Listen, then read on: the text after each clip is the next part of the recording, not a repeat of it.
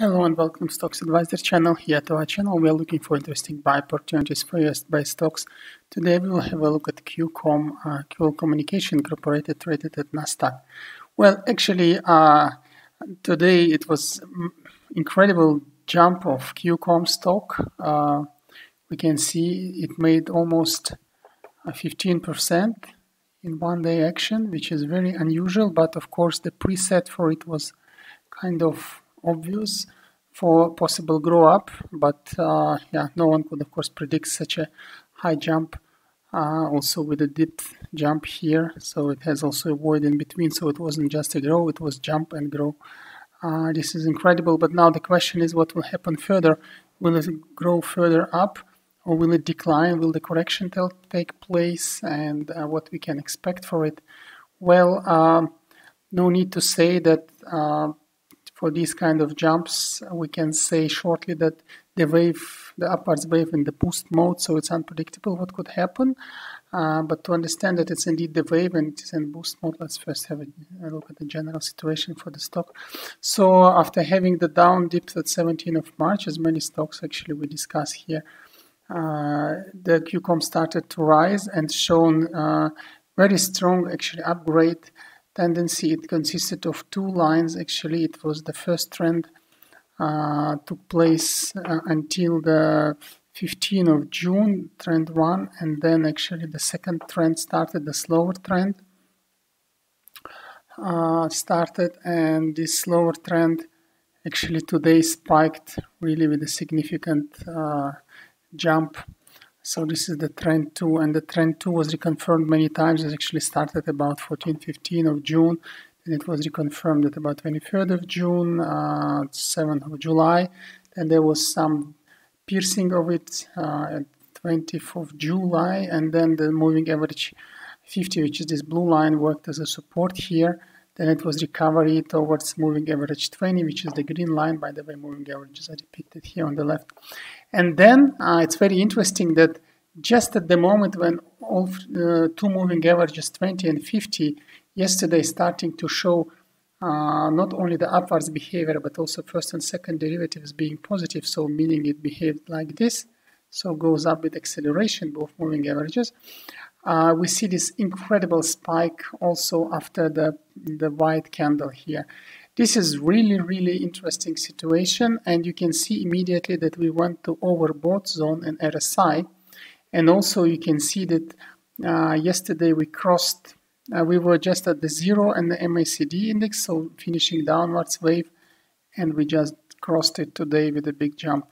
So it was very bullish yesterday, really like a spring loaded, and now it's released. So the question, what will happen next? Well, it's quite obvious that this wave, so after the previous wave ended, this wave started slowly, last 4 trading sessions, and now it's in so-called boost mode. Boost mode is a situation when the wave, for example, if it's a price wave, it's going like that, and then instead of going for correction, it immediately goes crazily up, and simultaneously moving averages are actually showing its first and second derivative going positive. That's exactly the situation we saw here. So that this dark line is actually price. It's go up like crazy, and then it beasts to RSI mode in overbought situation, so above 70. Now, simply speaking, if you are already in the position, well, it's very probable that opening would be with a jump up, but correction is inevitable. So there are two situations, given that tomorrow is Friday and people will be afraid to hold over weekend.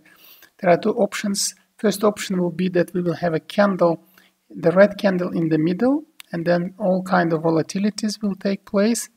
Or another option is that we will have a shooting star, meaning it will be, it will start with a jump, so we will have the dark candle here, and then it will have very high upward shadow, so something like that. In both, so if the first case takes place, so the red candle, it still might possible, it will mean the slow correction next week.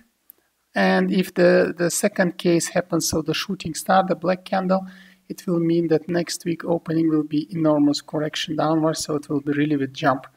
In both cases, if you're already in position, it's advised to wait maybe don't sell immediately. You will see how it opens. If in the first case, yeah, some volatility will take place, maybe it's better to sell. If it opens a little bit low, it's better to sell as close as possible to today's closure. If it opens higher, you can wait until, I don't know how much, until you go high. Once you see the significant, incredibly fast downwards, so the shooting star is forming, then you can sell, the game is over. For next week, most probably strong correction will take place because there is no solid indication that the stock should go in that beast mode, although it was turning to acceleration, but not that fast. So we will see. But in beast modes, no one can predict what will be the maximum of tomorrow, or it will be immediate correction. So these two scenarios are possible. In both cases, it's advised to see how opening takes place. Then you will recognize either it's the dark candle or with shooting star, or the red candle with volatility. And then for next week, advises to avoid QCOM, wait for correction, see what will happen, how it will settle down.